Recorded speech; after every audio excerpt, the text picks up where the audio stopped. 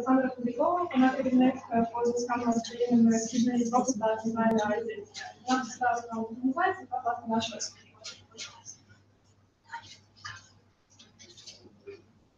Татьяна, добрый вечер всем. Очень рада, что вы сегодня собрались.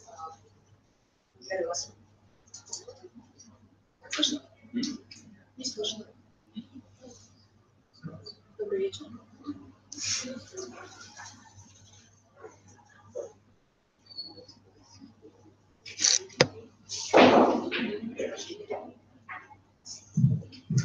Да, так, наверное, лучше.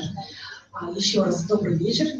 Большое спасибо, что вы нашли время собраться и провести эти 2 часа вместе с нами.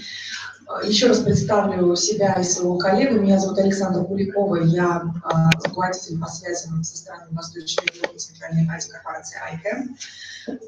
Я хотела бы представить своего коллегу, который впервые не только в Киеве, не только в Украине, но и в принципе в нашей части света, в этом регионе, Alvarez, директор по вопросам стабильности, безопасности, отказа устойчивости в офисе CTO корпорации ICANN. Он работает в Майами, ему сейчас нелегко в Киеве, но он очень рад оказаться здесь. И на самом деле я должна отметить, что этот формат лекции, а у нас настоящий роуд-шоу получается в эти 3 дня, сегодня, завтра, послезавтра, у Карлса Кастроли по вопросам злоупотребления DNS.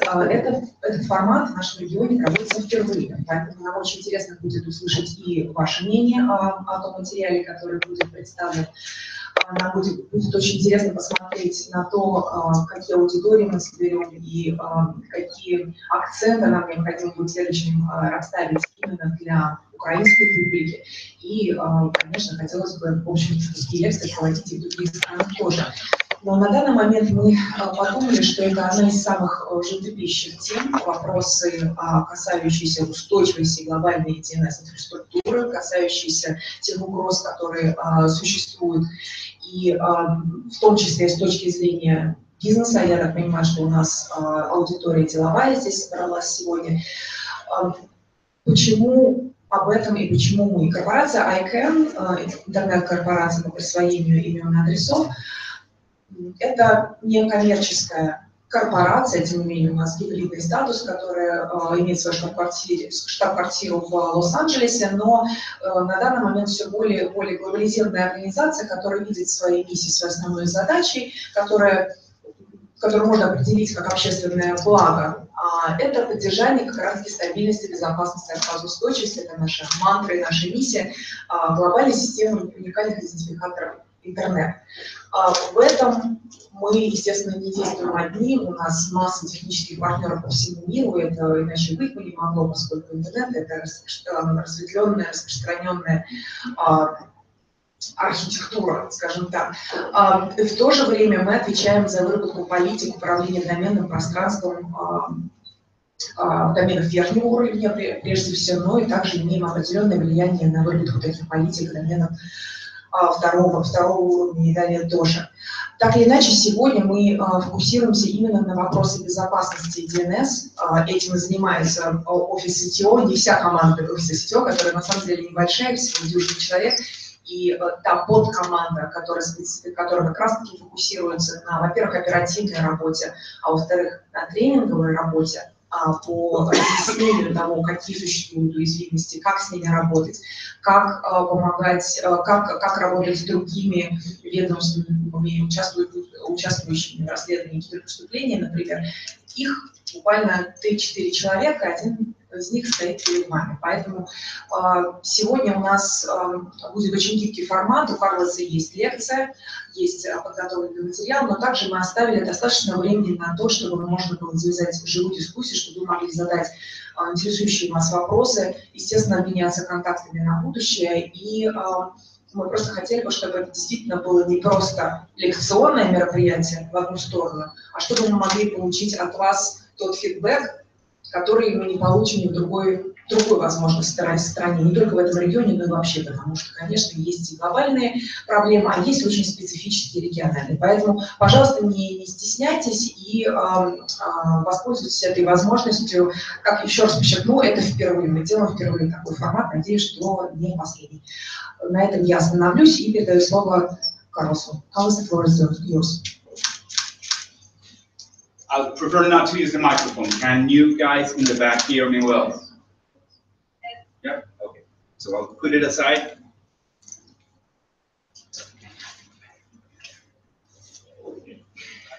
Well, thank you for being here. The topic that we're going to talk about today, and thank you to Tatiana, Olga for having organized this. It's a great opportunity to come here and speak with you all and share a little bit about this. I'm sure it's going to have a bit of, it's going to be a bit of a new perspective for some of you, if not to all of you. So I guess, I presume, I have no idea, but I presume that Alexandra talked a little bit about what ICANN is and what ICANN does. The only thing I understood was my name. I'm sorry. It was put in a nice context. Yeah, I saw some of the faces.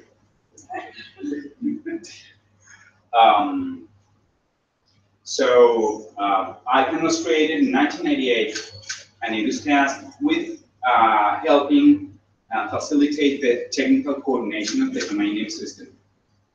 Put in a very simplified statement. ICANN, the organization, facilitates the creation of the policies that have to do with the generic top-level domains. On one hand, the generic top-level domains are those that are at the rightmost part of the dot. When you go to the browser and you see the little bar on top, and you write the address that you want to go to, there can be one or more dots.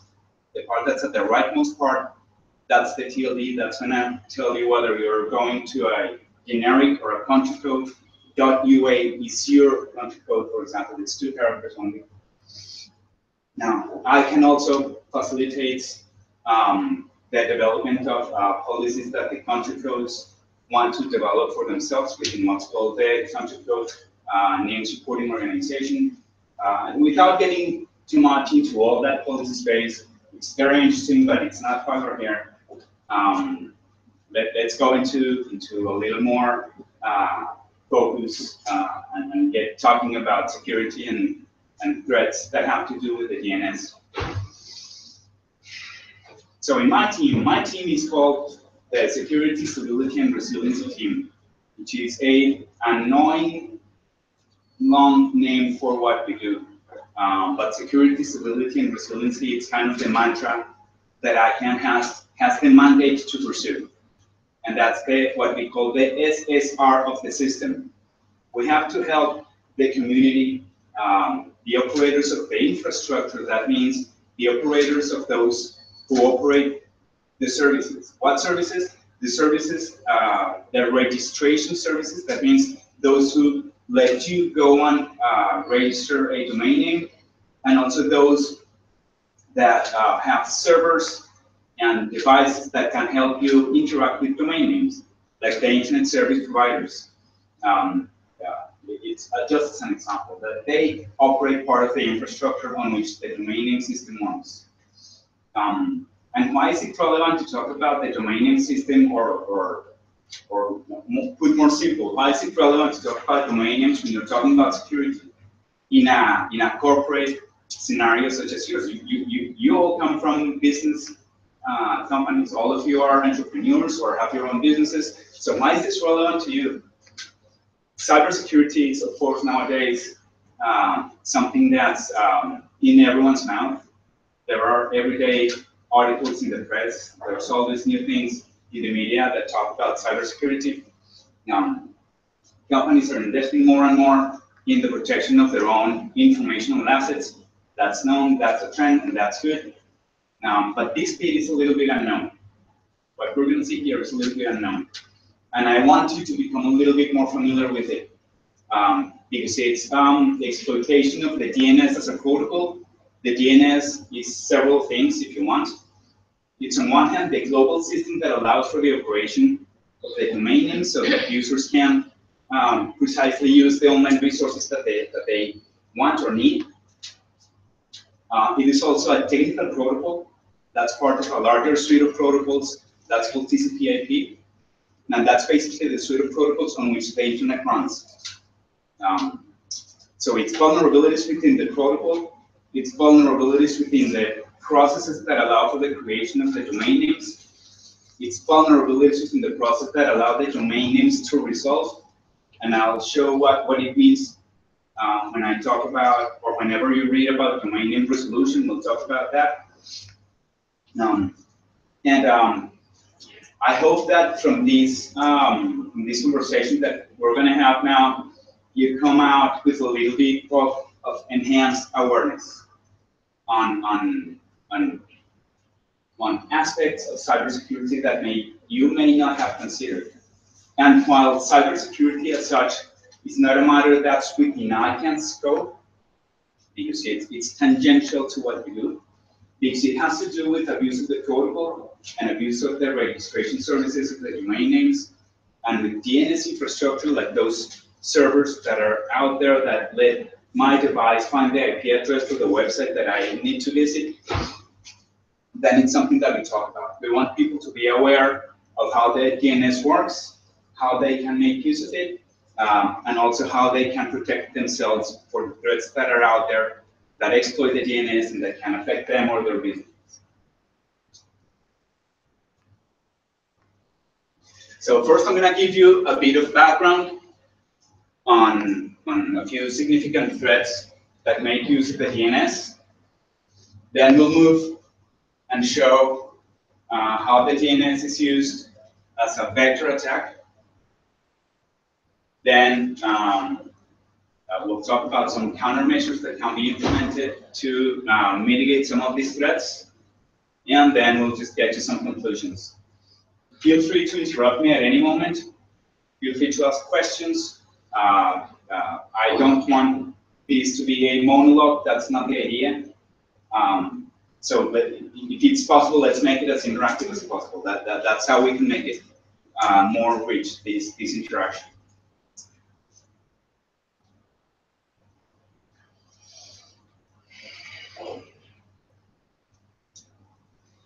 Domain name registration.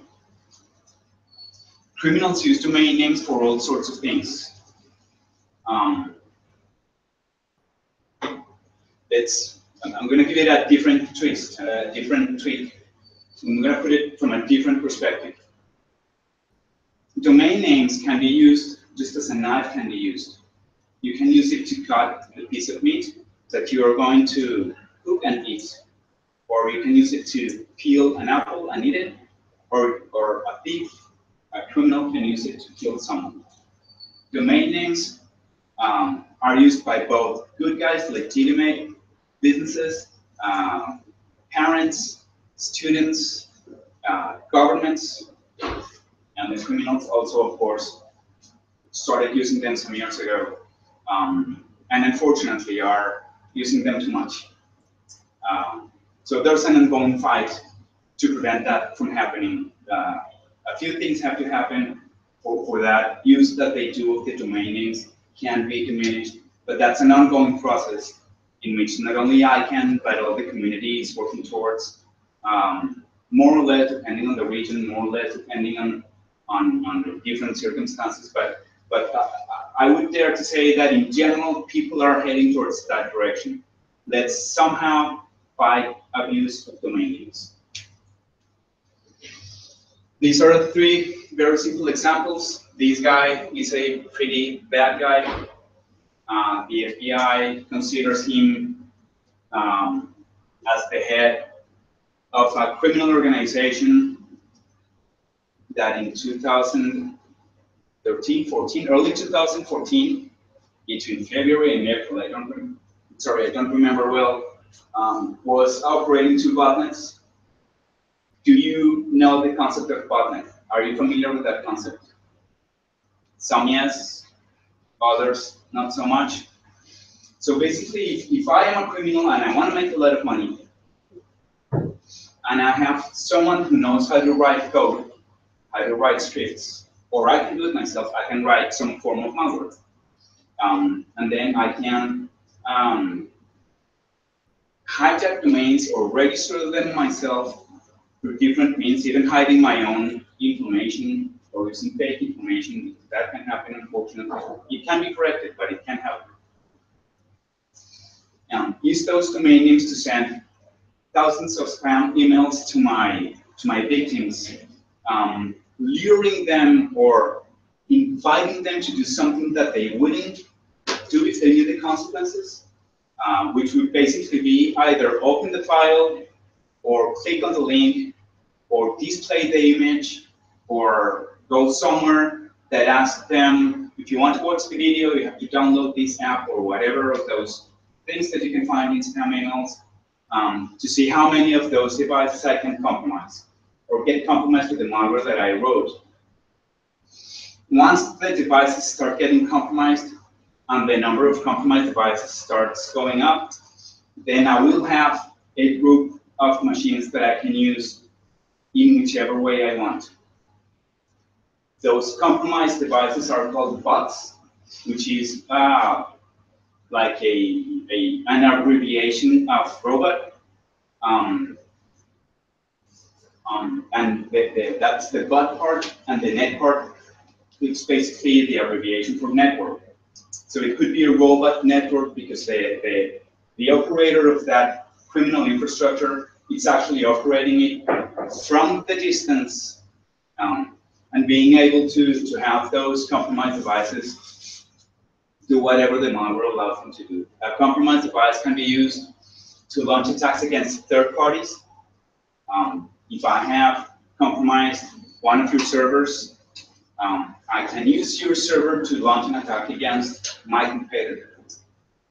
And what happens from a legal standpoint, and this, I don't know anything, and I'm sorry that I don't know anything about civil law in Ukraine, but think of the liability implications that could have if a company within Ukraine or in any other country sees that an attack is coming from your network.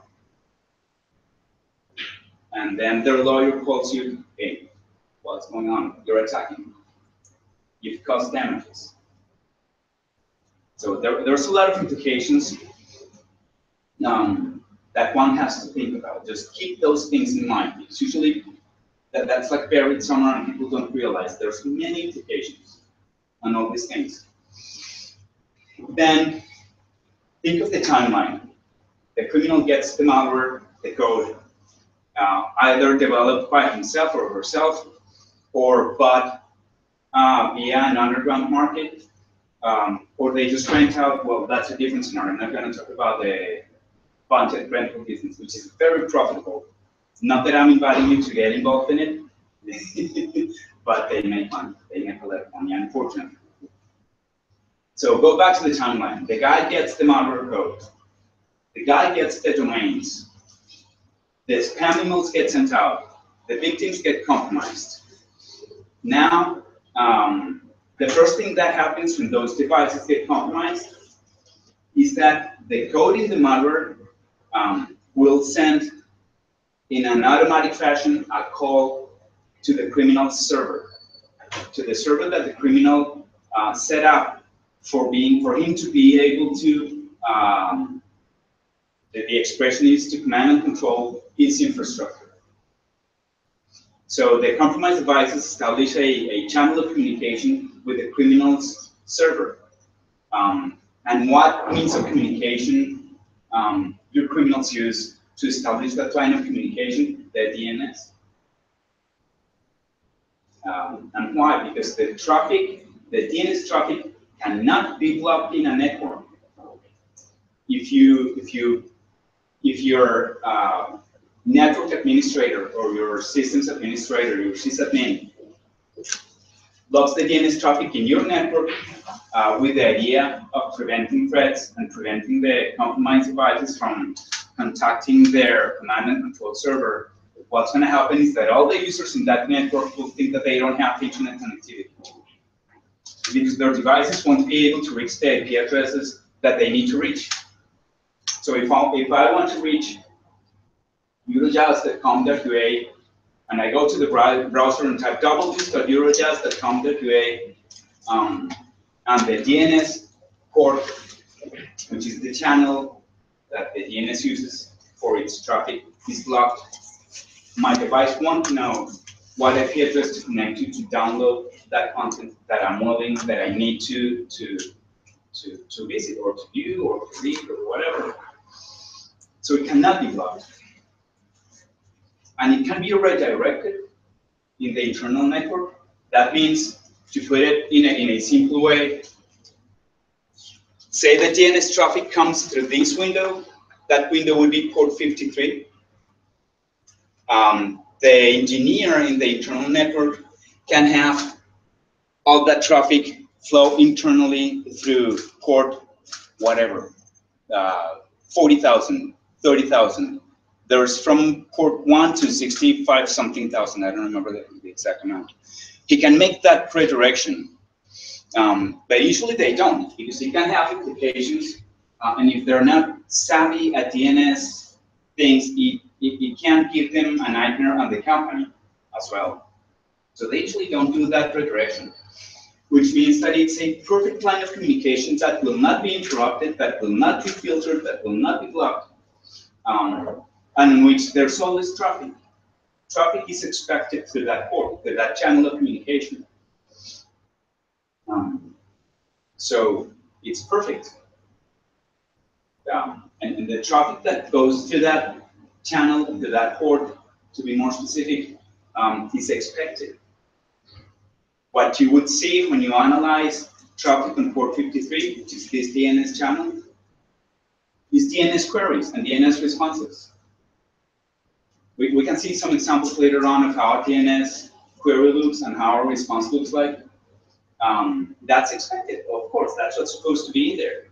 And if you go and see what's going back and forth to that port, all you'll see are queries and responses. You won't see encrypted traffic, which would be weird and would trigger an alarm, because that's not a port through which any encrypted traffic should be going in and out. So it goes unnoticed for the most part. So there are some ways that people can use, and I'll mention those and just keep those in mind, because it might be interesting for you to consider certain implementations, or at least get curious about those and read a little bit about those to inform yourselves and see if you can, if it's worth implementing depending on the security practices and policies that you have implemented or may be interested in implementing in your business. But if there are no such measures implemented, no one's going to see that something's going on. So the criminals, for some time already, for a few years, have been registering domains for the command and control of their botnets. That's one malicious use of domain names. We'll see some pretty specific examples in a minute. Other types of malicious use of domain names are, well, this is just a screenshot of this guy, Evgeny. One of the botnets that he was operating, that his criminal organization was operating back then, was CryptoLocker, which is like the grandfather of some of the ransomware types that are out there today. This is just a screenshot of one of the pop-ups that the victims would see when CryptoLocker compromised their devices. And then I always show this screenshot as well, because it's not something better, it's something that causes debate. This is illegal pharma.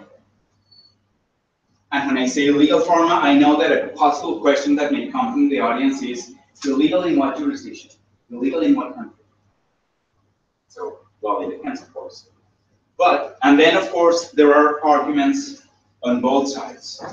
On one hand, you have the formal, how to say, like the law enforcement and pharmaceutical company side, that you can maybe even extend to public safety, in which they say that those medicines that are sold via illegal pharmaceutical domains, that those medicines may be simple counterfeit products that have nothing of the the active ingredient there.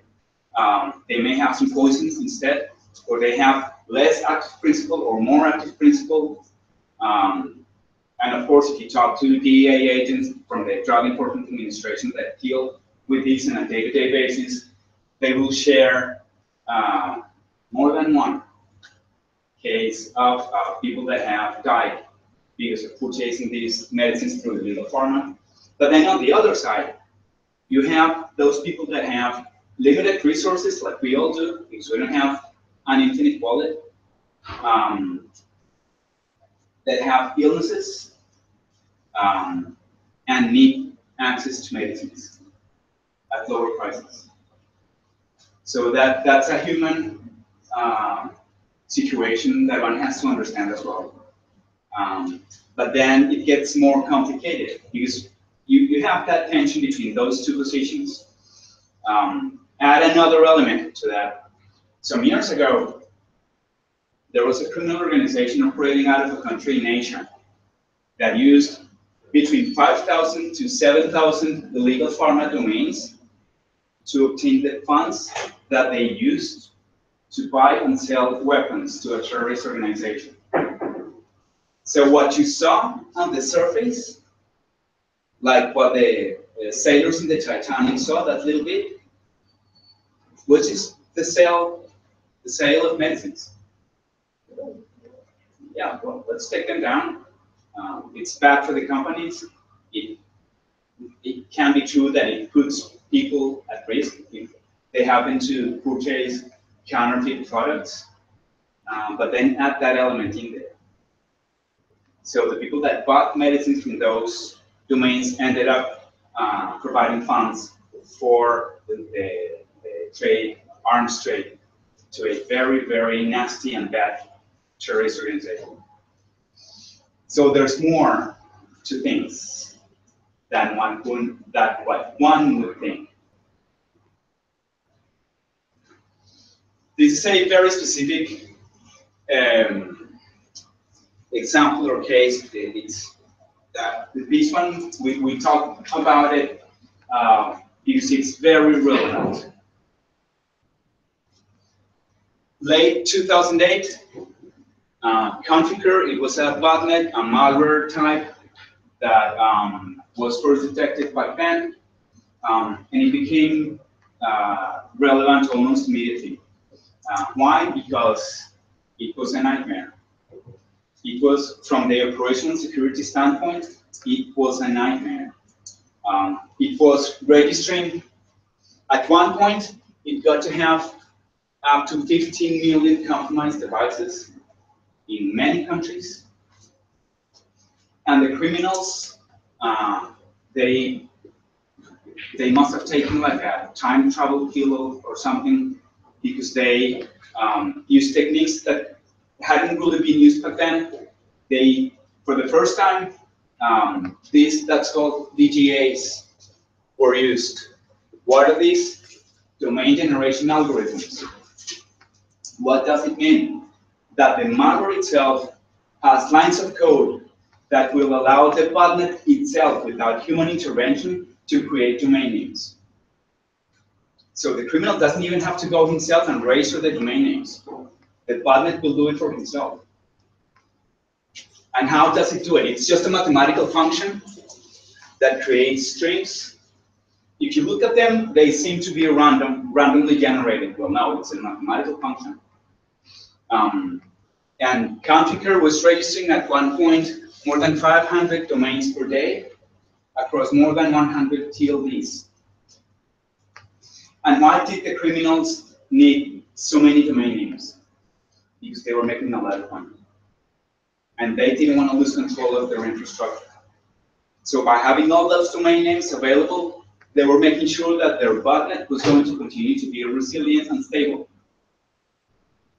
So basically, the suckers were following the same mantra as we did. They were technically very good. That's their credit. They were really good at what they were doing.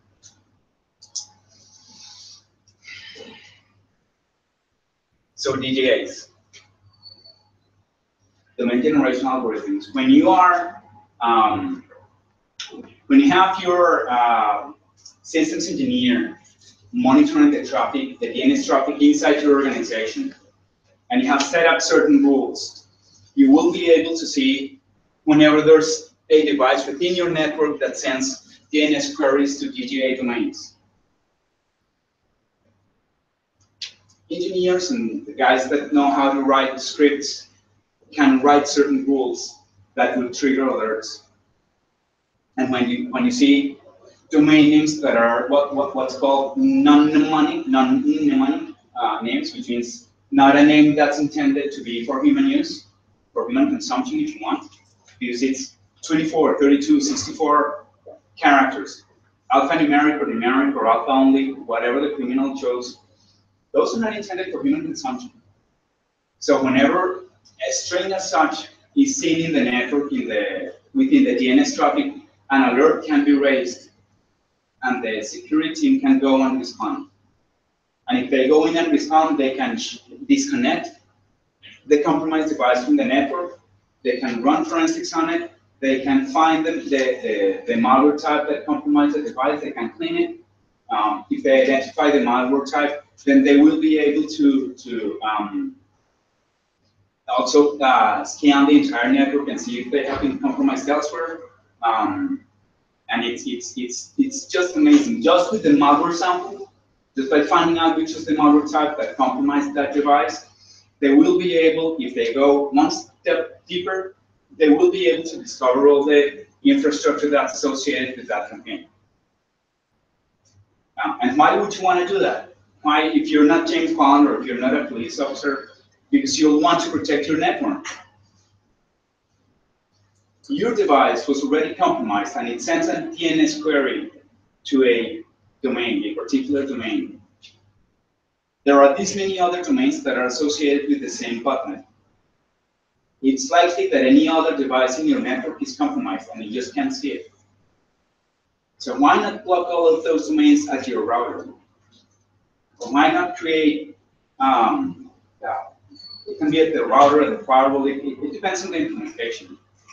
Or at the DNS, if you have your own resolution server, if you have internally your own server, that's for the users, for the employees to access DNS information, you can put it there in that server as well. So it depends on how you want it to look like.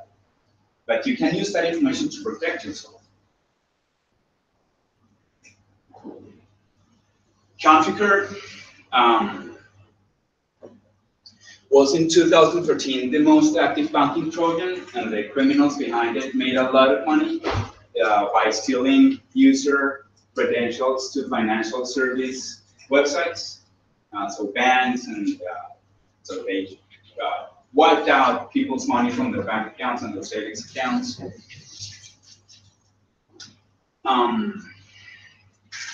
And as we'll see as well with Game Over Zeus, can a criminal compromise the devices and puts a botnet together, then they can lease that space. They can lease those compromised devices for other criminals to use it, and also inject their own malware type and do whatever nasty things they want to do. So Configure used, I think I made a mistake in this because this part is related to another. This is not Configure. The title is wrong. This is CryptoLocker and Game Over Zeus. Remember this guy here? This is what he did, so let me correct it on the fly.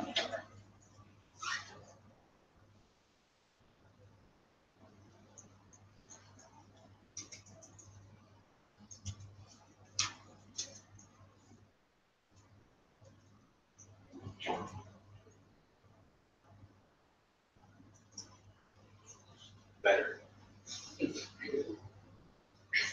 Can you please get on to the previous slide and to explain this vehicle?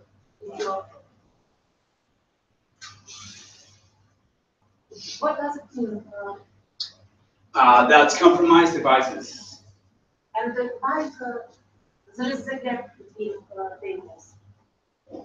These might have been a gap in which what the security community was doing, and it's a technique that's widely used by law enforcement and people that are doing security research, is that when you register a domain name, say I register carlos.com, I have to define a server that's going to provide you, the whole world, with the addresses of my website, of my mail server, of my FTP server. That's called a name server. So when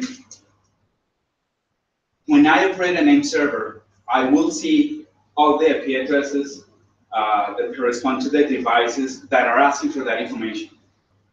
So if I am operating the name servers for CNN.com, I will see all the IP addresses that are asking for the IP address for the website at CNN.com. All of them. I will see them. So why do law enforcement and the folks in the security research side I didn't understand, and I was already asked my question. What they do is that they, via different means, they operate those name servers. They have those name servers replaced via court orders or via voluntary cooperation. Those name servers get replaced so that if the criminal domain is criminal.com and the name server for that criminal domain is ns.criminal.com, the police or the security researcher obtain the change or the replacement of that name server to another one that they operate. So instead of ns.criminal.com, it would be their own name server, which would be ns.police.com or ns.security.com or whatever. Why?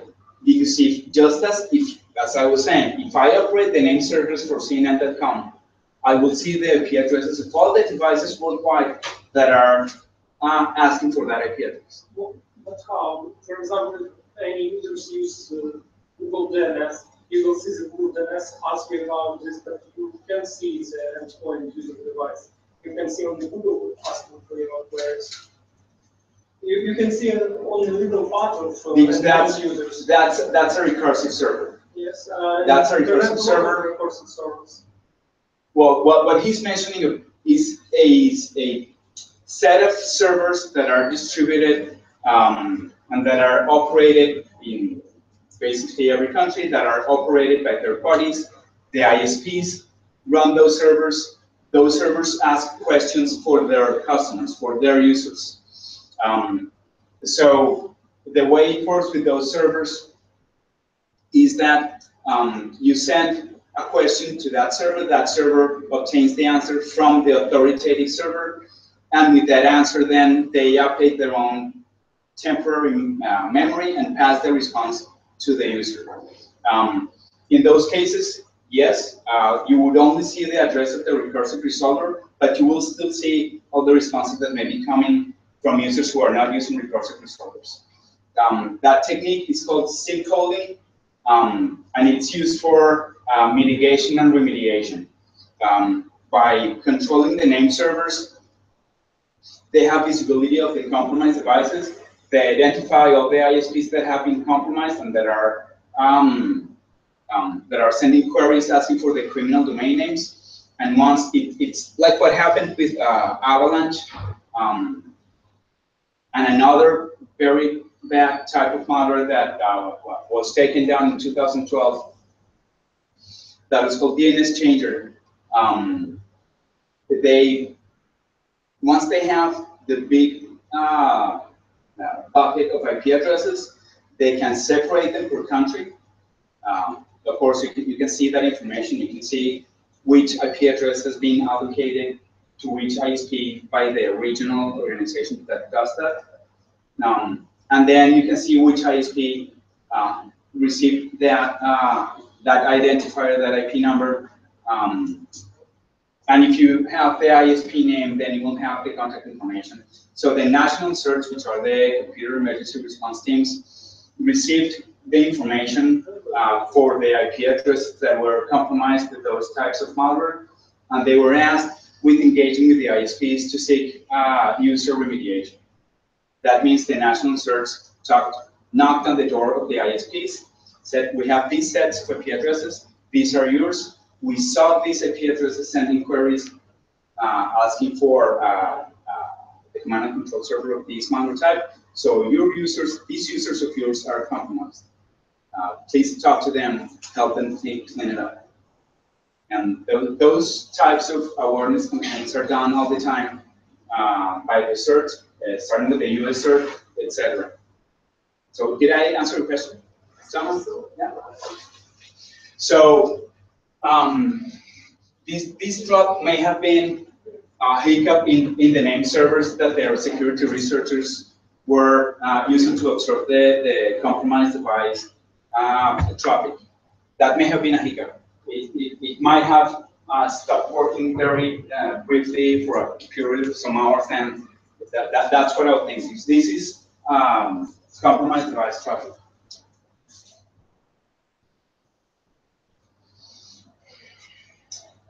So, what that guy, Evgeny,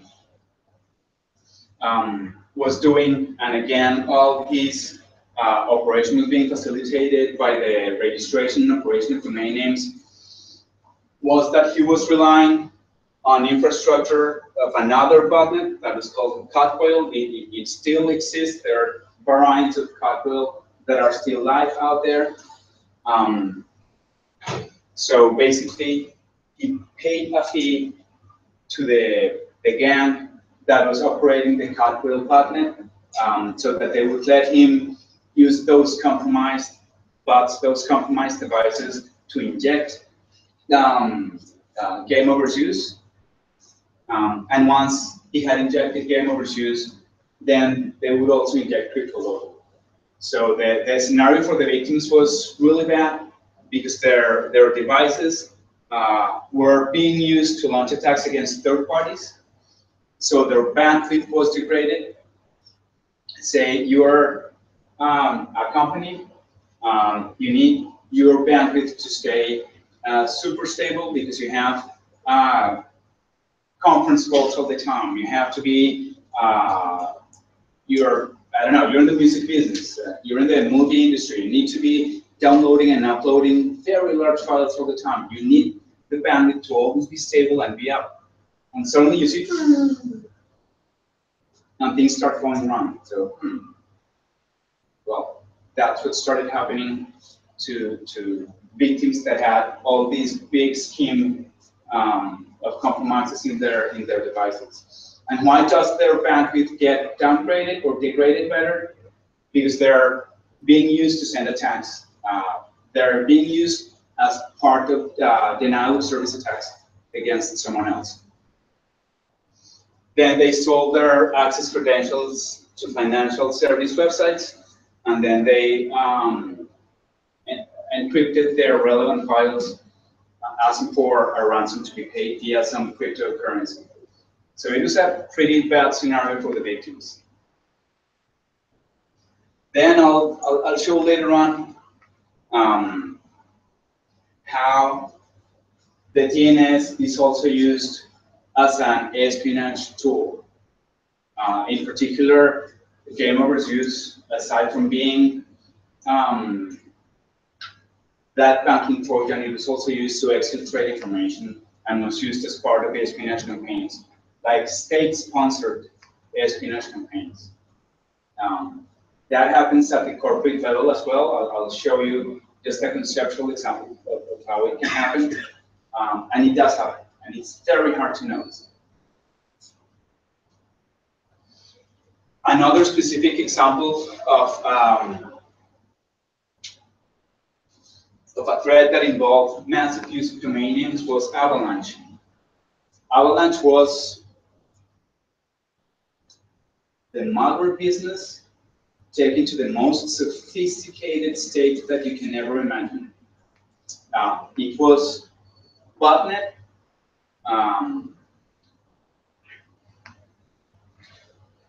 Basically, in marketing speech, it would be, we provide you with a cloud experience. So come to us, you don't worry about anything.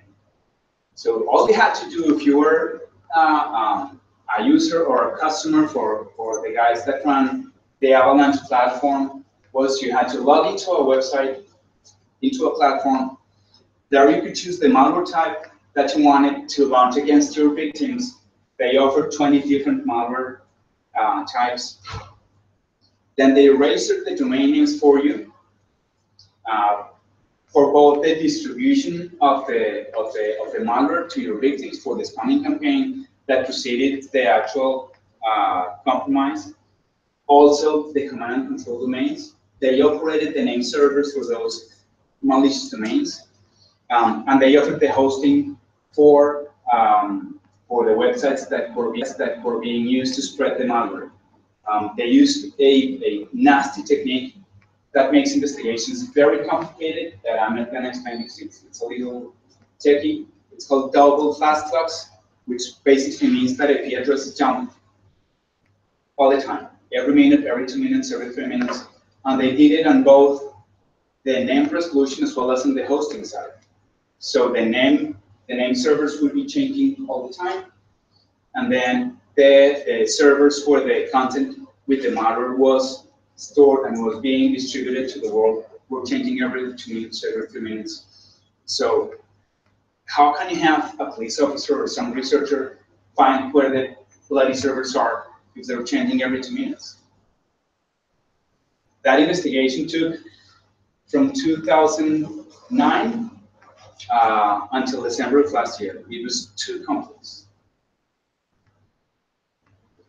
So it evolved from a regular botnet to a whole malware delivery service. It provided bulletproof services using that double fast locks technique. It was predominantly used for financial attacks, mostly Trojan bankings. Provided that cloud customer experience, managed the criminal domain registrations. So the customer didn't really have to worry about anything. They didn't have to register the domain names. They didn't have to deal with the malware directly themselves. It was all being offered to them on the cloud. They had access to command and control servers and assets. Some of the malware families that were being offered through Avalanche. Avalanche used, as most not all, but most malware families nowadays use also those algorithmically generated domain names. These are some samples. In this case, it's only alphabetic characters, but it can be any combination of any length. And these were all the TLDs that Avalanche was registering domains within.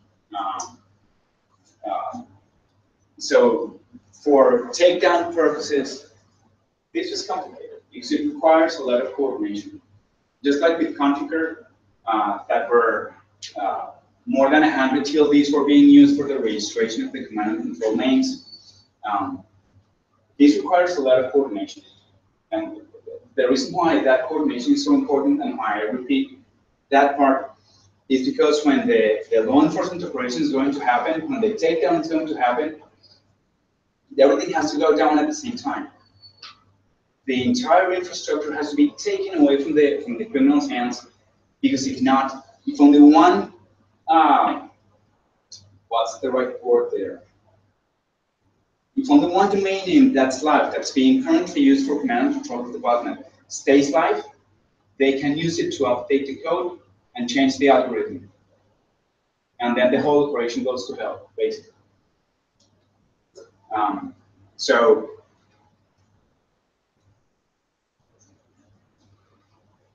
this is the rifle with which the criminal, the alleged criminal, he's still, the criminal process against him is still ongoing. So I can't mention his name because it's still ongoing. But this is him trying to escape from the police during the operation. This is the rifle with which he welcomed the police officers. And these are some Ukrainian elite forces trying to get to the guy and arrest him. And they did arrest him. They found $70,000, which wasn't that much. The rest was probably almost right. But that's at least some cash that pays the rent for a year, at least. As an interesting note, it's not here, but as an interesting note, 830,000 domains were addressed during that police operation. Some of those domains already existed, and they either were suspended. When a domain gets suspended, it means that it doesn't work anymore. There's no web, there's no email, there's no FTP, there's nothing. You may see that it's still registered, and if you look for the registration information, you may still get a response saying, yes, the domain exists, and this is the information of the person who registered that domain.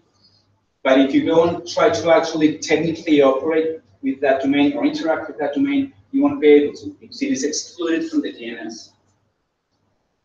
Technically, the expression is that it is excluded from the zone file of the TLD. So a TLD zone file is basically all the neighborhood within that TLD. It's all the domains that are within that TLD. So for .com, the zone file includes all the second level domains, all the domains that exist within .com. When a domain gets suspended, that domain gets excluded of that list, and it won't work anymore. So some of those domains were suspended. Some other domains were sinkhole. The sinkholing was what I was mentioning a bit ago, and you can have the name server changed. And remember, the name servers allow you to see devices that are querying, that are asking for the criminal domain name. So that Europol and the German police and the FBI could identify compromised devices and start a mitigation and remediation campaign with the victims of all the malware types that were distributed to Avalanche. And those domains that didn't exist, because the cool thing about the DGAs, about the domain generation algorithms, is that they're just mathematical functions. You don't even need a sample of the malware to figure out that algorithm. Some guys that are too brilliant, far more brilliant than I am, only by looking at the previous registrations that correspond to a particular malware type, they are able to decipher that algorithm with 100% certainty, with 100% certainty that that mathematical function that they deciphered will register all the domains that that button will use in the future, with no ending time, because it's just a mathematical function. So you just let it run, and it can still be running in 500 years. So those domains that will be registered in the future by the botnet get included in lists that won't allow them to ever come to life. Basically, those lists are given different names, but from a general perspective, we can call them reserved lists. Each operator of a TLD has its own list of domains that will never be created. So they get included there, and those domains will never exist. And the result is that the criminals lose control of their infrastructure, like completely. Now they have it. 1 minute later, the operation took place. Now they don't have control. So it's of course the best scenario when you take it away from the criminal's hands.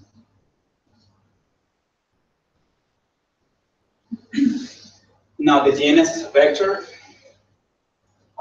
Why do you don't use several separate algorithms to calculate these domain names? For example, one request every 1 hour, the second one in months, and then when you invoke the algorithms which generate domain names once a day, in a month they can take control of this .NET again. And if even you understand the algorithm on the second level, they can use search for level of generation, and how I reach they take effect this this algorithm.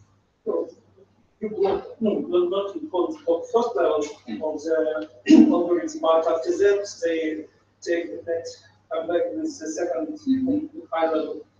His point is very interesting. Why don't criminals use two algorithms for added resilience to their botnets? I think they haven't figured out, or I don't know the reason, but they're not doing it. And thank God they're not doing it, because that'd be a nightmare. That'd be like, oh my God, we're dead. Like, it's gonna be so much more complicated now if they started doing it. Because then you would probably, the researchers would only find out about that second algorithm after the first operation has taken place. Because the way it works is that those command and control domain names get suspended all the time. The security community sees the domains and they start processes with the companies that offer the registration of that domain name. That company may be willing to suspend it and suspends it. So when the compromised device tries to connect with that domain and there's no response, then the code itself sends a note to its master, saying, "Whoops, this domain is down," and then the botnet creates another one immediately. This is, of course, a very simplified way of how it works. So in a similar fashion, if you suspended all the domains, or prevented the creation of all the domains that a botnet's going to use, and the botnet is not able to communicate with any of those domains, only then would that second algorithm come and get turned on. I imagine, of course, you can have it implemented as you want. That would be the logical thing for me to do if I was the criminal. So then you would have to, as people say in English, wash, rinse, repeat. Start again. See the new trend of registrations that will follow that second algorithm, decipher it, and repeat the operation. So let's hope they don't start doing it. Now here, this is a simple visualization of a distributed denial. I need code. Distributed denial of service attack. Yes.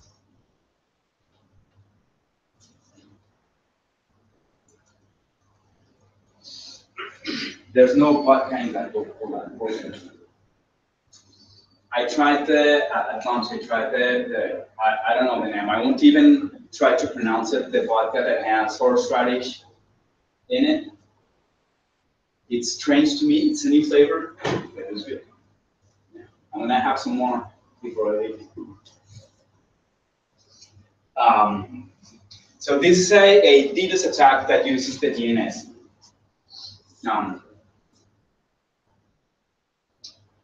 ISPs are here. They're operating the servers that he was referring to. Those are known as recursive resolvers. Yeah.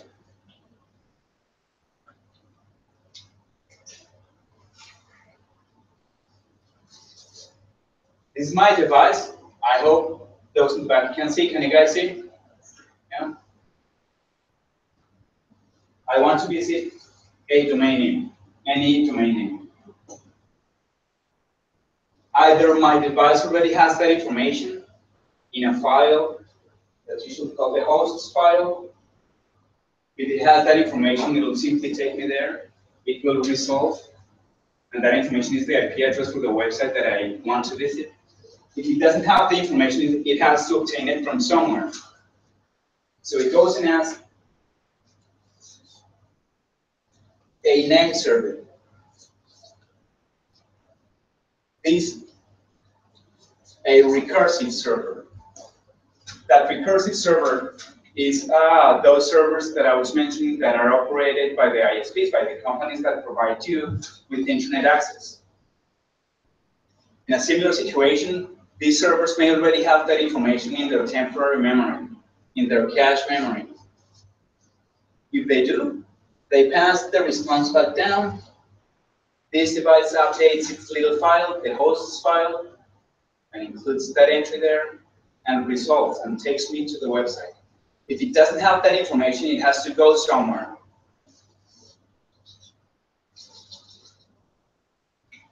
This is oversimplifying the process, but it's just to make it shorter and simpler to understand. The recursive resolver in this simplified version sends a query first to the root. The DNS from an operational standpoint is a hierarchical structure. On the top there's the root, and the root is basically a system that's comprised of 13 servers that have names. Their names go from A to M, and each of those is operated by different organizations. ICANN operates one of them. RIPE NCC, which is an organization that some of you may have heard of, in the Netherlands, they provide Europe and I think North Africa as well, and the Middle East with IP addresses basically. They operate K, I think, and the University of Southern California operates B, and so on. The root, and those 13 servers are of course not just 13 machines. Each of those letters, each of those servers is a cluster of instances that are distributed geographically. But all that's in the root is the information for the top level domains. So the root has no idea of how to take, of what's the IP address for the website that I want to visit. Say I want to visit ws.icann.org. What will be the response, the first response that this server will receive? You need to go ask the .org servers. So this guy goes up and asks .org. However, the only thing that .org sees is the domains that have been created within .org. So .org doesn't know where www.icann.org is. What this sees only is the second level, which is icann.org. This bit, after the first done. Now, this .org server responds and says, I know who has the information that you need. That's going to be the server for icann.org, because that's the only place where we can obtain the authoritative information regarding the IP address for ws.icann.org. So this one goes and asks icann.org blah, blah, blah. And then it gets the IP address for the website.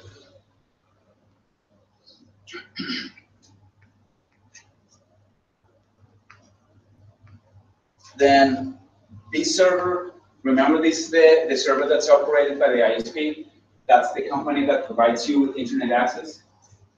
Updates its memory and follows the same process. Passes the response down to my device, which in its turn updates its host's file and then resolves. These guys here have a role that not all of them have realized. And somehow, but for different reasons, I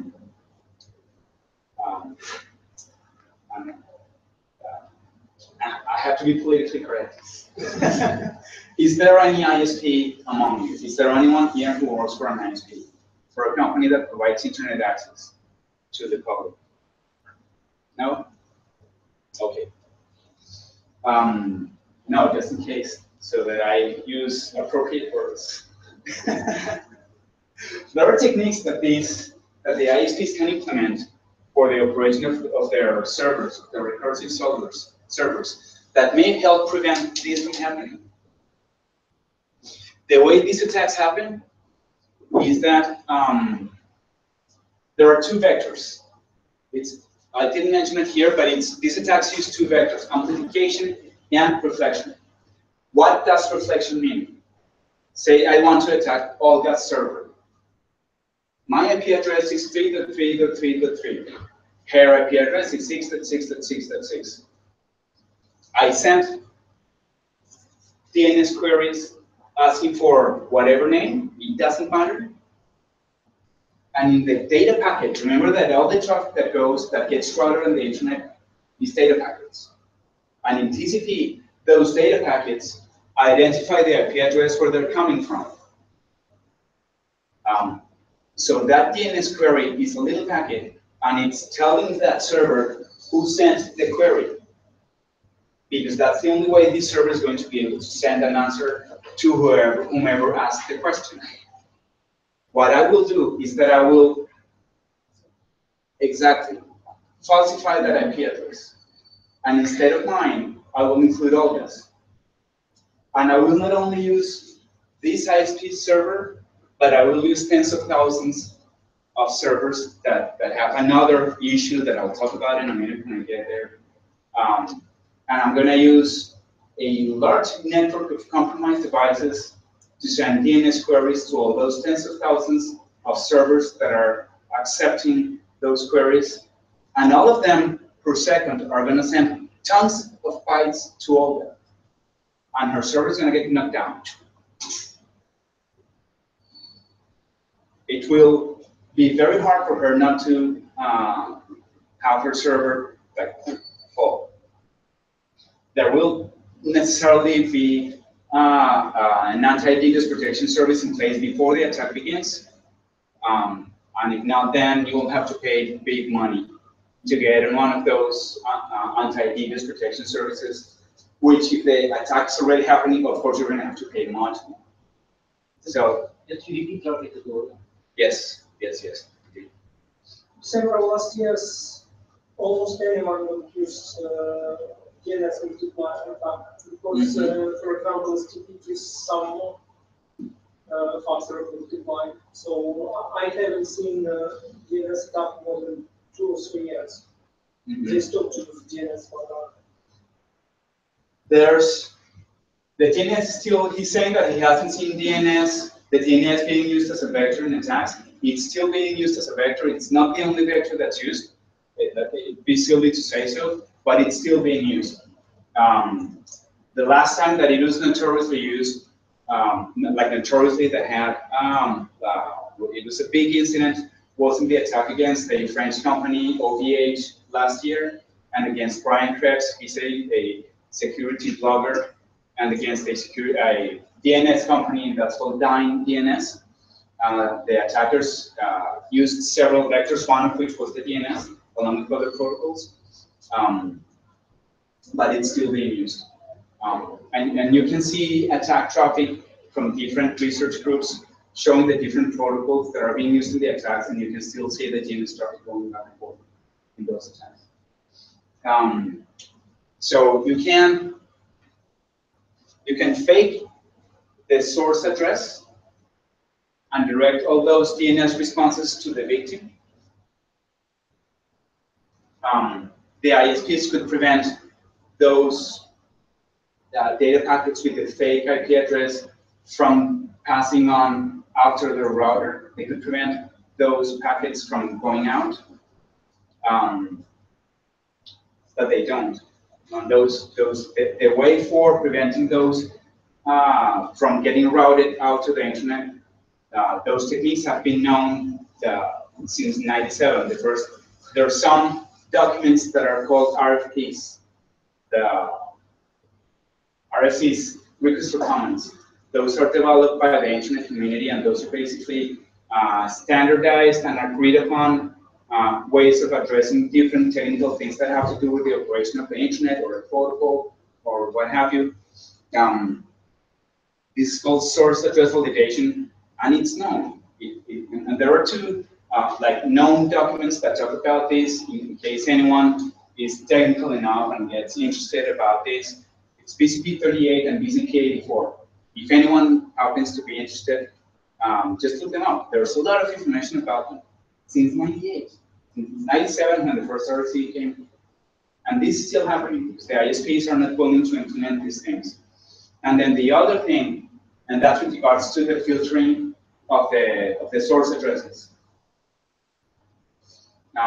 And then the other thing that the ISPs could do but are not necessarily doing is the appropriate operation of those recursive resolvers that they provide for their customers.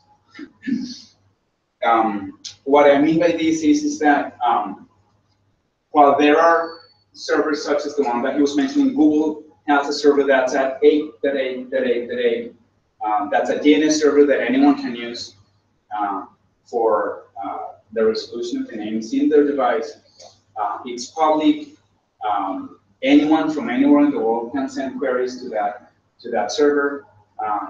That domain and that server and other services like that, like OpenDNS, UltraDNS, those are really well managed. And they have implemented something that's called rate limiting policies that would prevent attackers from abusing those services. The thing is that many ISPs have their recursive servers open for anyone to query them. So imagine if I am an ISP and this is the range of IP addresses that I received from, in your case, from Drive NCC, then in an ideal, at least in a conceptual scenario, my DNS server, my name, my recursive server would only respond DNS queries received from these guys, from the users that have received IP addresses within the range, and that I know that I gave this user this IP address this day at that hour, and it's this user, etc. That's an ideal scenario. It's probably not the most realistic, but it's at least from a conceptual perspective, it's the ideal scenario. Well, they don't do this. They let those servers, they leave those servers open, and anyone can query them. And they don't implement any sort of rate limiting. And that means that they won't stop the servers from providing responses regardless of the amount of queries that they receive per IP address. So if you query Google's recursive server and you send, I'm gonna make up any number. If you send more than 1,000 queries per minute from your IP address, Google's gonna block you. You're not gonna get any more responses. And I just made that number up. I have no idea what the rate limiting policy for Google is. It can be any number.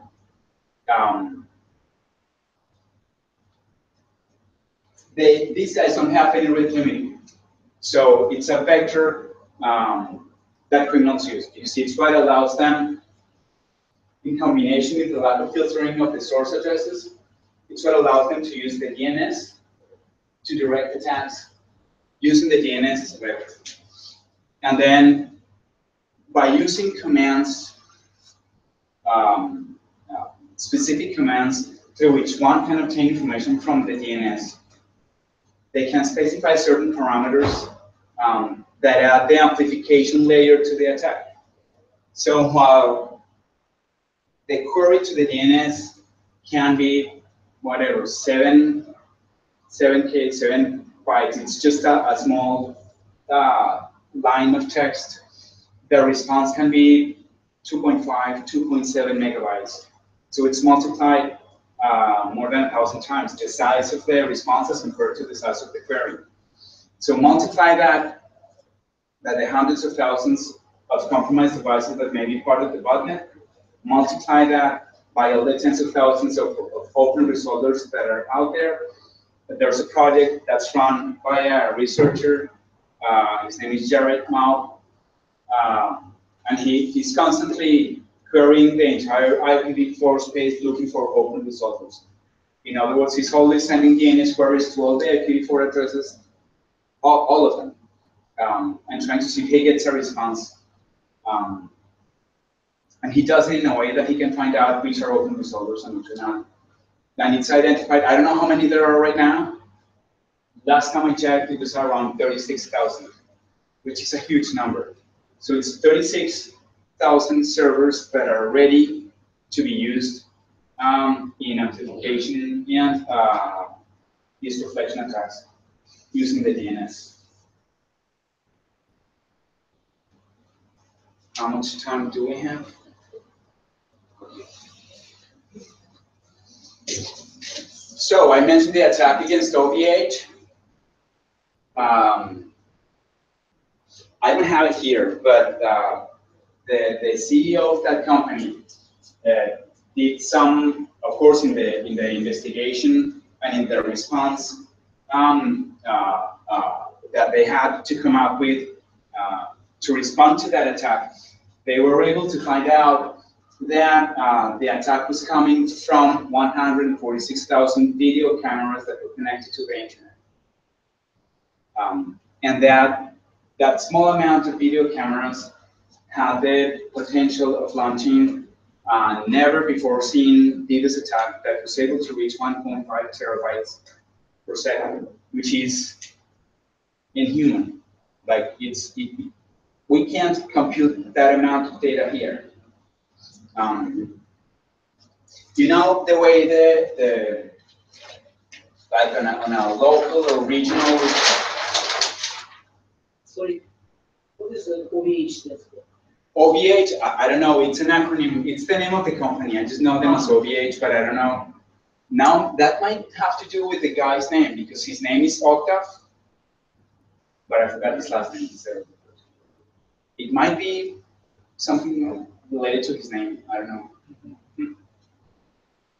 If you remember how, simplifying it, how the topology of the internet at a regional, at a geographically small space, how it works, that users receive internet connectivity through an ISP.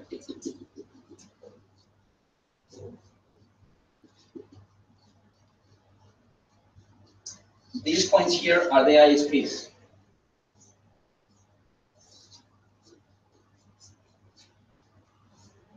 These are the ISPs.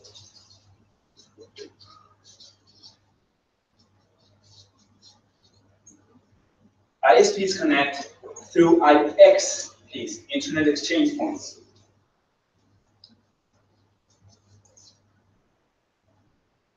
That in turn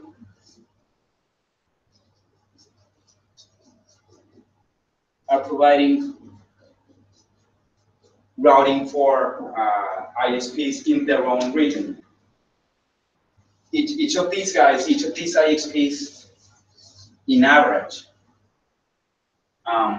is able to route between 10 and 100 gigas per second. That's in average. The first attack that was seen in 2013, making massive use of the DNS as a vector, reached 300, more than like 330, 337, I think, gigabytes against Spamhaus. Spamhaus is a research group that does cool things. That is 3 times more than the average ISP can sustain.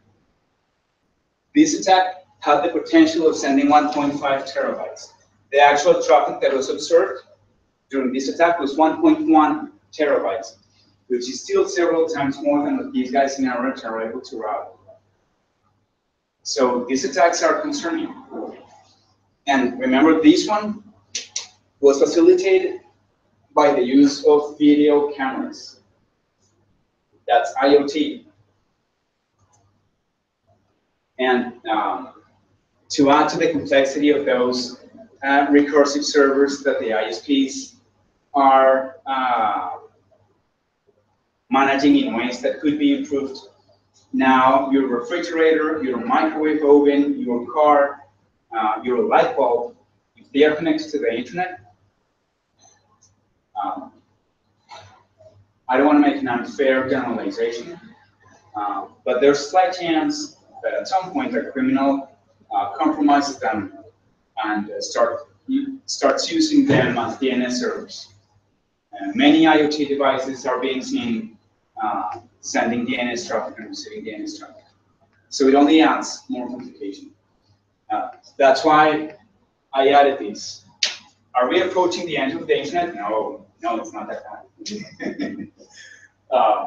People in the security community, well, there are all sorts of things, and by things I mean weird and funny people within the security community.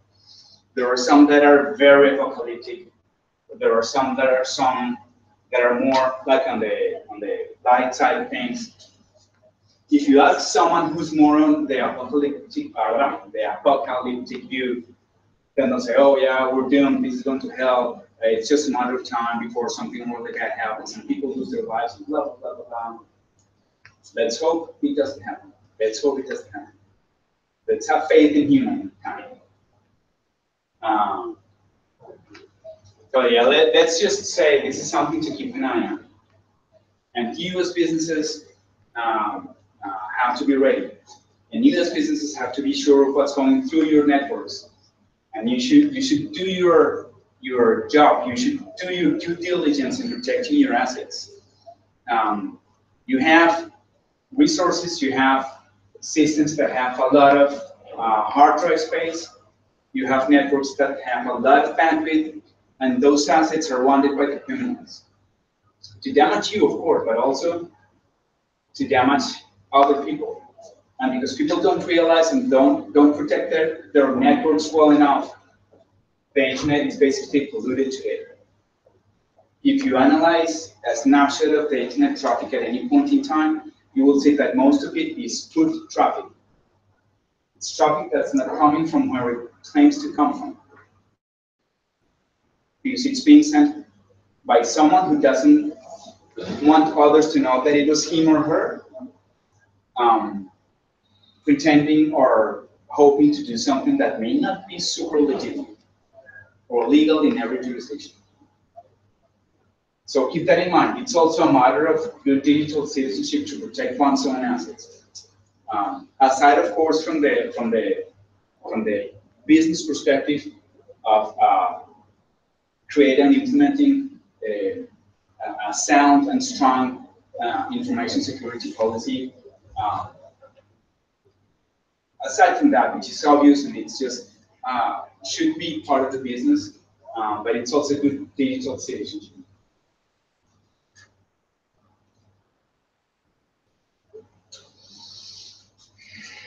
Another view of the DNS being used for bad things.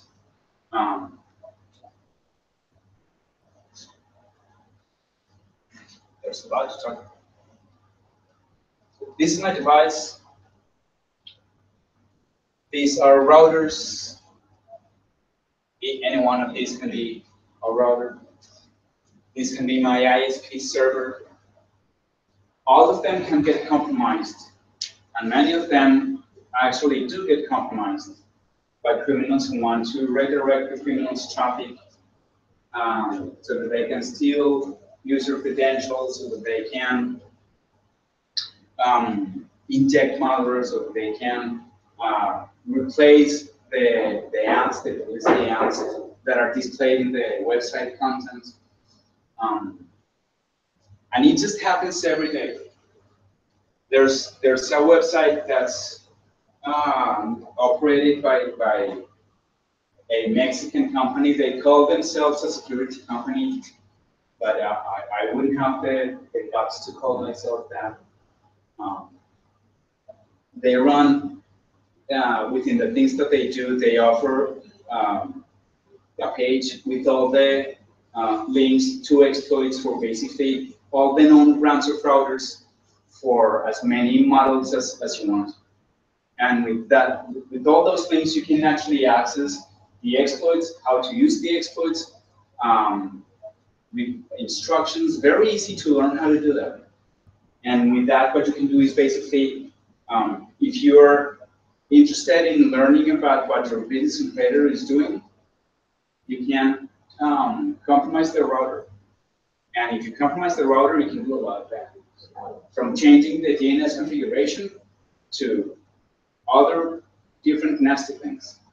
And it's all facilitated at these days. And among the things that they do is they offer exploits that allow to change the DNS configuration. And it's just one example. It's one silly example.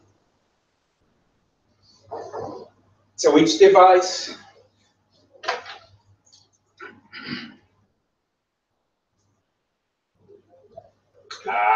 man, I didn't want to show this yet. Silly me, I didn't want to show it right now. I forgot. That's going to be a surprise. Okay. Anyway, so I've been talking about the recursive servers that each device sends the DNS queries to. This server here has an IP address. That IP address is defined here in my device. So there's somewhere here in my device where I can write down, or my ISP can provide that IP address, which is the address of that server where the DNS queries will go to.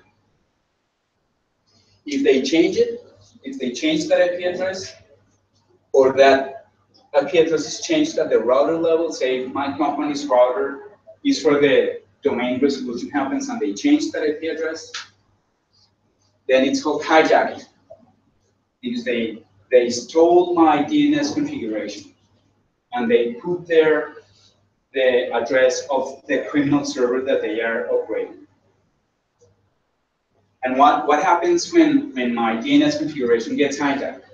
That all my queries are going to go to a criminal server so that the criminals will provide me with the answers that they want. So if I want to visit CNN.com and my DNS configuration has been hijacked, the criminals will be able to send me 6.6.6.6, which will be the IP address for their own server that will provide me with the same content that I will find in the actual CNN.com website, only that's coming through them. It's going to be a real-time copy. They may be replacing the publicity ads. They may be serving malware. If it's the website of your bank, they may be capturing and stealing your traffic. It allows them to even stand in the middle, meaning if you send email, they may be able to see that email coming in and resend it so that no one notices that they saw the email that you were sending and that you were receiving. You wouldn't even notice. You sent the email and the other person received it. There was someone in the middle reading it. You had no idea, nothing happened, but there was someone in the middle. All those things are facilitated by these hijacking. And then there's poisoning. Poisoning means, remember that I mentioned that there are two temporary memories. One's up here, the cache memory of the recursive server, and down here in my device, the hosts file. Those store for a defined period of time the associations between domain names recently queried. That time frame is defined per domain name. The administrator's domain name defines that time frame, and the corresponding IP addresses. So if here in my hosts file they change the IP address, instead of 100.100.1, they add 6.6.6.6. Whenever I want to visit CNN.com, I will go to their website, which will be the same real-time copy of the legitimate CNN.com. And I will not be able to realize, because I will see in the browser, up in the bar, I will see CNN.com, and it will be a CNN.com. Only that it's not the right server, the right web server. So it sucks. It's really bad. DNS compromises are really hard to detect because it's not something that the user is trained to see, and there really should be no expectation that the final user is able to detect that they are being victimized via one of these attacks.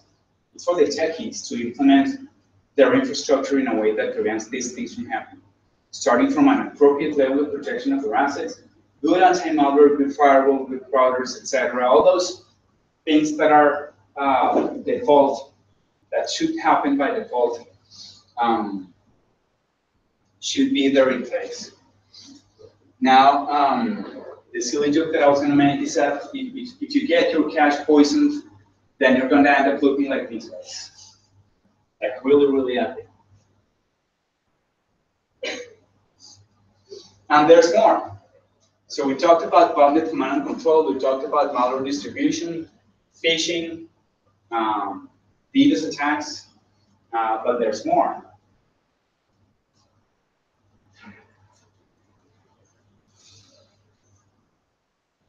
I mentioned at the beginning that the traffic that goes through the the channel of communication that uses the DNS can't be blocked.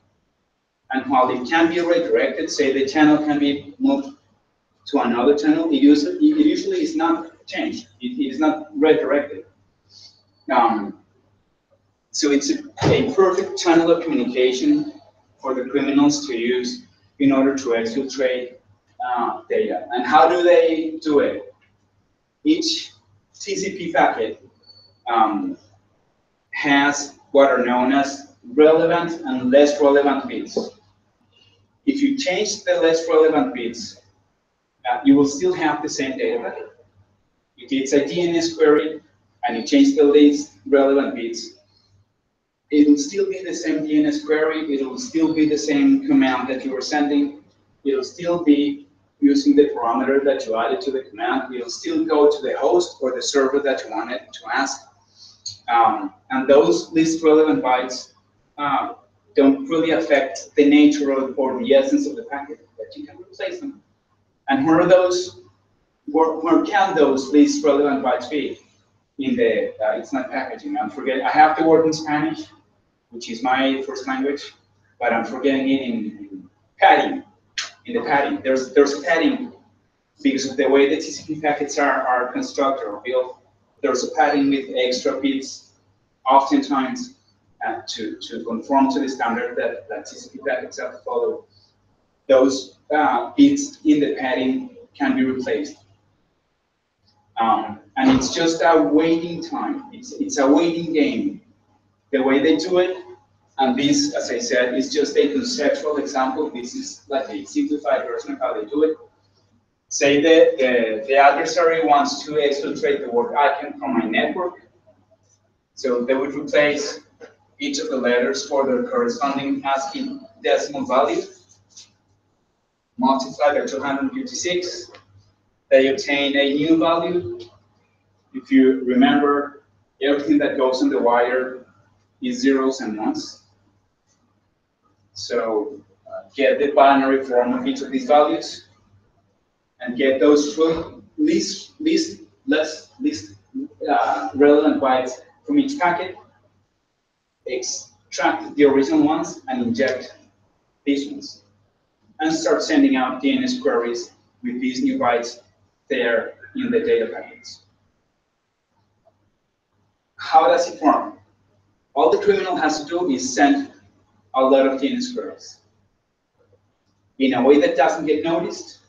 So they time the query, they script, they program their malware so that it is sending queries every 90 seconds, every 80 seconds, every 2 minutes, whatever. So that it doesn't raise a flag. If a compromised device started sending thousands of DNS queries, all of a sudden, then hey, you're compromised, so they have to turn you on. Basically, that's a red flag, of course. That's an alert in and of itself. And as I said, it's unencrypted traffic, which would be weird, because that traffic is not meant to be encrypted. So it just flows out. And all the criminal has to do is sit and wait. And on the other end, the criminal server is receiving those queries and is extracting those bits and putting them together until it is able to gather and recreate the packet or the information better that I was exfiltrating. So it's just a waiting game. They are not in a rush. The only thing that they need is for their operation not to be identified. They just sit and wait. How can you spot that your network is being compromised? First, monitor and analyze DNS traffic in conjunction with some other techniques. There's something that's called an RPZ firewall, Response Policy Zone firewall. What it does, there are several implementations. I'll talk about two of them, just like in general terms, the ones that actually exist. You can either, there are paid for services, unfortunately, but at least they exist. If your network has an element of criticality, if it's absolutely important to make sure that you know when your network is compromised. And by the way, how many of you can better raise your hand if you are sure that your network is not compromised?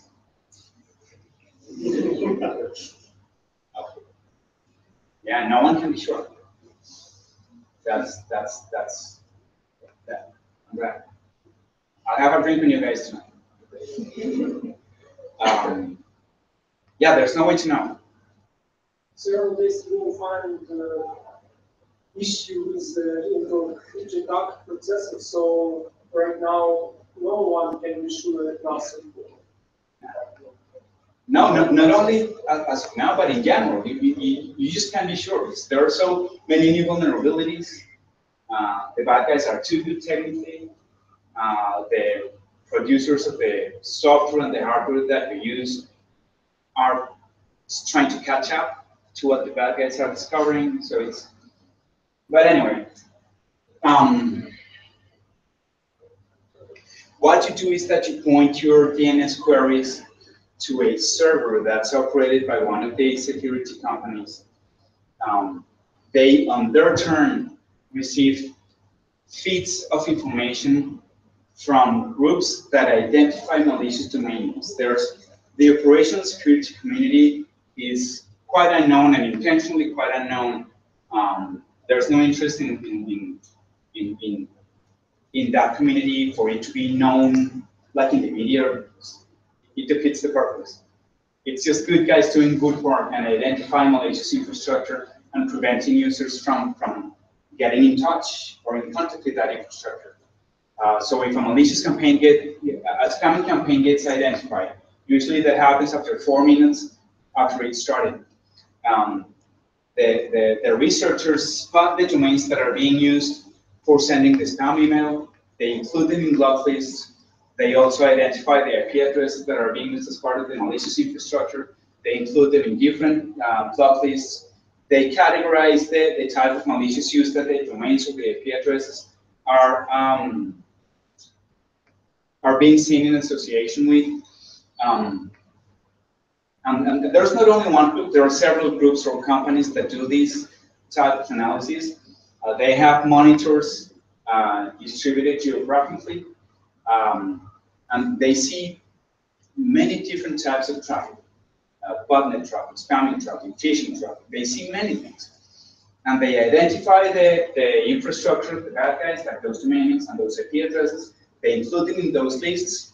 And remember, I was referring to your DNS queries being sent to one specific IP address, one specific server that's operated by a company that offers this that I was mentioning, that's called an RPZ, the Response Policy Zone Firewall.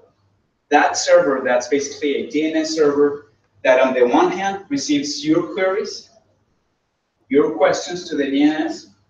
So if Alexandra wants to ask for www.coca-cola.com, that server will receive her query. And on the other hand, it is receiving those data feeds from those researchers. So it receives Alexandra's query, and it immediately takes that domain and compares it to all the domains that are listed in the feeds that it is receiving. If there's no match, it will query and give you the response. And her device will take it to www.coca-cola.com or whatever. But if there's a match, it will mean that that domain has been recently seen in association with some form of malicious activity. And if there is a response, if there is a match, then the server will not only not respond, because if the server sends Alexandra's device the answer, then her device will communicate with the command and control server, and we don't want that, because then the criminal will know that he has a new compromised device that he can exploit. But it will trigger an alert and let the system administrator know that there's a compromised device within the network, that the domain that was being queried for was this one, and that domain has been seen in association with this type of malware. And of course, that triggers responses that would correspond to the information security policy that you, of course, have all implemented very thoroughly and that are very sound and very deep and very well thought of. So you will also have a response time. You will know who needs to respond. It's going to be the first responder. What that initial response will look like. Who will be involved in that response? Will it only be the systems engineer? Will it involve legal? Will it involve PR? Say public relations people? All those things have to be considered in an incident response.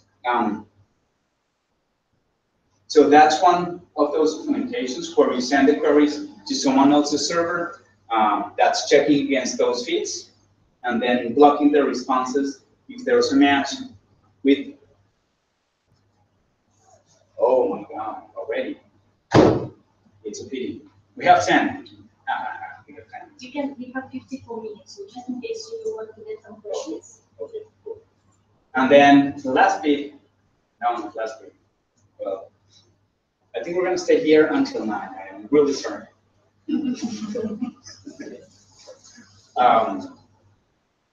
But anyway, conceptually, that's a way for you to be able to know what's going on in your network.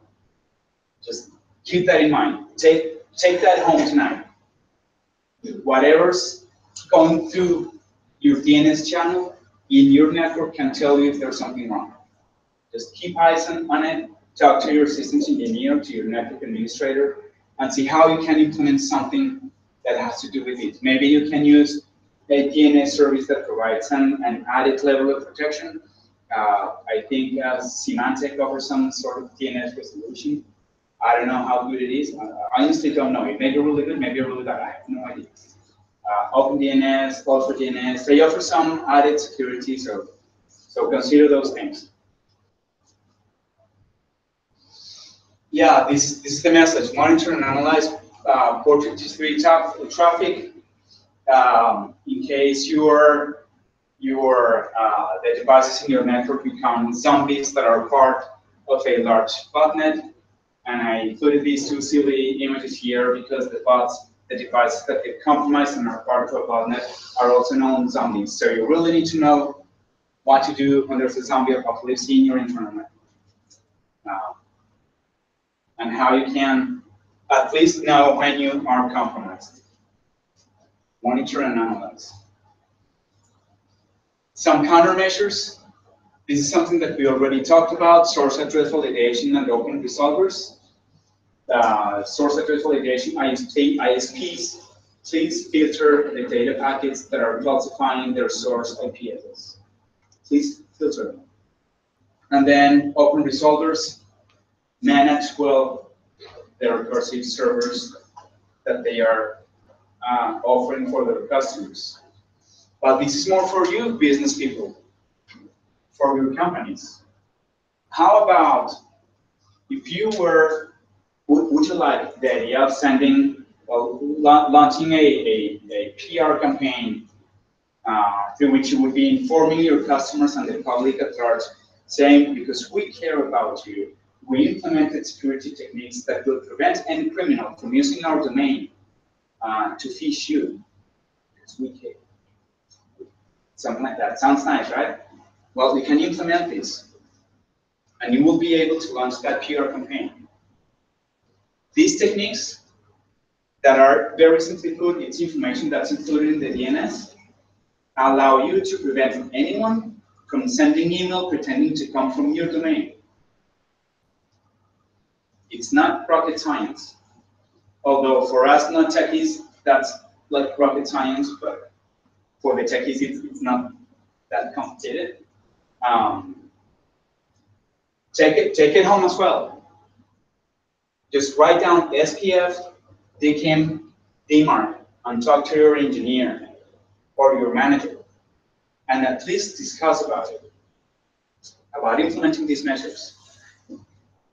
Criminals will be able to use your domain names and send email pretending to you. And if you're a company and it's happened, I've seen, what's the word? Innumerable.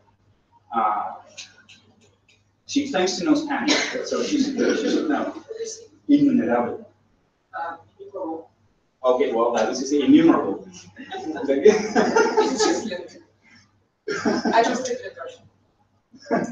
Status is instances where a company's clients get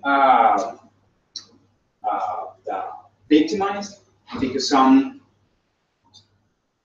criminal sent an email looking like the company's own domain and saying, hey, we have to send a wire transfer to this account by today, blah, blah, blah, pretending to be the CEO or the finance manager or something like that. You can't prevent that from happening. And that's going to happen sooner or later. And if you implement this part here, then you will also be notified, you will receive a report whenever your domain is seen in spam email. So just, as I said, take this home and think about them. It's just measures that you can implement. They will not increase the return on your investment. So let's be clear on that. They will, well, it may. If we are generous and think of the increase in reputation and client loyalty, and but it will not protect your assets. This doesn't protect your network. It's something that you can use to prevent more polluting traffic to flow through the internet, and it's a way for you to protect your customers as well. So it's interesting, so at least consider implementing it. And that's it. Do any one of you have any more questions or any comments or? Several comments. When you say that ISP don't prevent users don't use forget IP, sometimes it's more trouble of ISP and it's trouble with the people which can't prevent them using this IP because a lot of even more expensive equipment have a lot of links for this IP and the ARPs and MAC address, and sometimes when you want to limit this, you can do this. And for example, Juniper sometimes allow traffic with not allowed IP to go through your network, for example, because they use statistic algorithms, and if RP addresses look similar, it can go out this ARPs. Also, I have some question about it's a problem, for example, if I buy a domain name and point to IP which not belongs to me. For example, any IP is internet. This problem or not? How do you say? It is, but it's very hard to address. So the first thing that is said is that there are brands, equipment brands, like router brands, that may make it more complicated for the ISPs to implement these that I mentioned about filtering the data packets that can falsify the source IP address. That is true, but then there is also true that the technical community is there, and they can find all the information and all the help that they want, so that they can configure those devices in an appropriate way, so that they can actually do that filtering. I've heard all sorts of comments and all sorts of reasons why the ISPs don't want to do that implementation. I've heard everything. It's a matter of them actually taking the decision and moving forward with whatever appropriate step that's necessary for them to actually be able to do the implementation. And then the other question is, I can create a domain name and point it to a name server that will provide any IP address. It can be someone else's IP address. Yes, you can. Then it can become operationally, there's no reason to prevent that from happening. And depending on what the activity, so what can it look like? There was a Chinese attacker that not too long ago, about a year ago, I think or so, had a few domain names that if you visited them, you ended up going to item.org. Like, who are you? So, well, those were taken care of. So depending on what the activity is, you may be able to do different things. It can be phishing, part of a larger, in and of itself, it seems harmless, but it can be larger, part of a larger scheme, a larger operation. So it really depends on on the rest of the contextual information about that to be able to tell what you can do with it. It's complicated. We have one user which registered domain name point. First of all, he or she set up at different sites, which, for example, prohibited in different countries, for example, Russia, China, and after that, they point this domain name to popular sites in this country. For example, they destroy about 25% of mail traffic. They register domain which go to the firewalls in different operators in this country. And after that, they point this domain to like address of Mail.ru. And all users of Mail.ru, for example, when they try going to Mail.ru, got this domain name closed by firewall. And this user register a lot of domains going to different popular domains in Russia, China, and different countries. And they don't do nothing which promotes this domain because there are no rules which provided to point to this IP. It's a very complicated thing to deal with, depending first on the TLD. So what can be done will depend. For example, in this case, it was under that group. It was made the group that was being used in that scheme. It can be .com, it can be .London, .Berlin. It'll depend on whether it's a CCTLD, whether it's a GTLD. It'll depend on the legislation of the country where that TLD is located. So there's no one answer and there's no one silver bullet to solve it. It's not easy.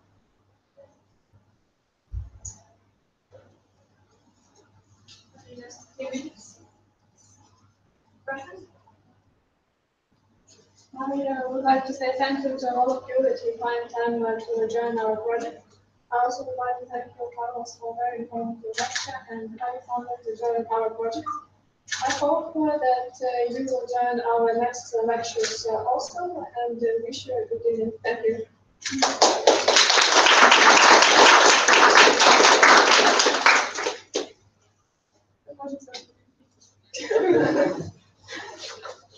Shall we take this slide?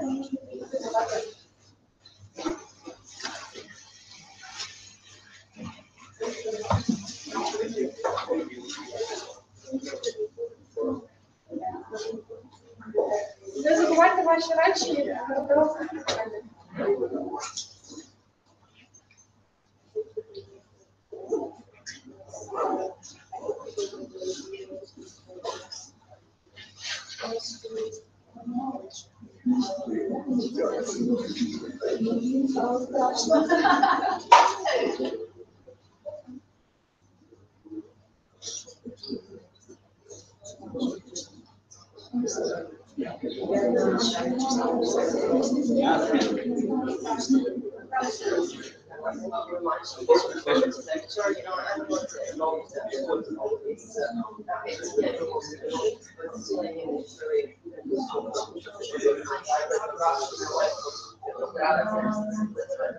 Things that want to.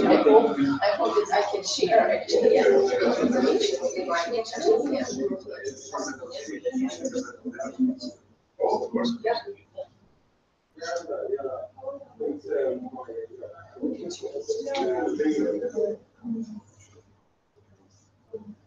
Okay. Thank you very much. Thank